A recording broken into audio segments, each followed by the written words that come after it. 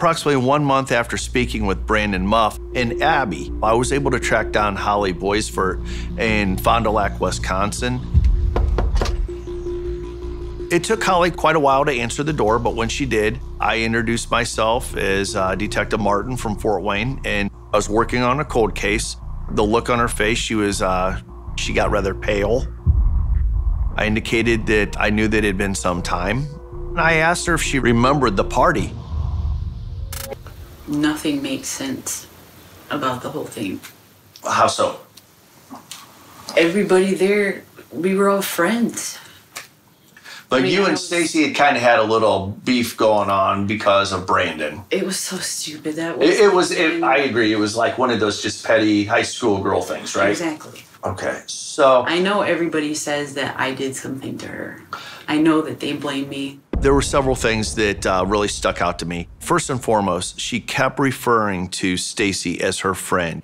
She was my friend. We were terrible teenage girls, but she was still my friend. And I would never intentionally stab my friend. I would not have done that to her. Intentionally, I never would have pulled a knife on her. We were terrible bitches to each other, but she was still my friend. I didn't expect that we were gonna fight.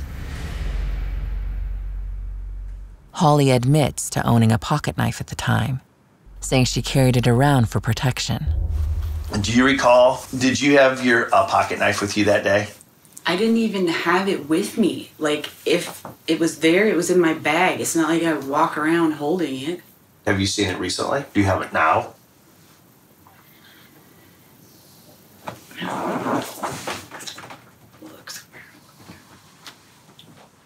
And she got up and she went back to a bedroom area. What's crossing my mind when Holly hands me this knife is, one, is she trying to throw me off of what's really happening and where that knife really is? Or two, did I catch her in a moment of weakness and she actually gave me the knife used to kill Stacy?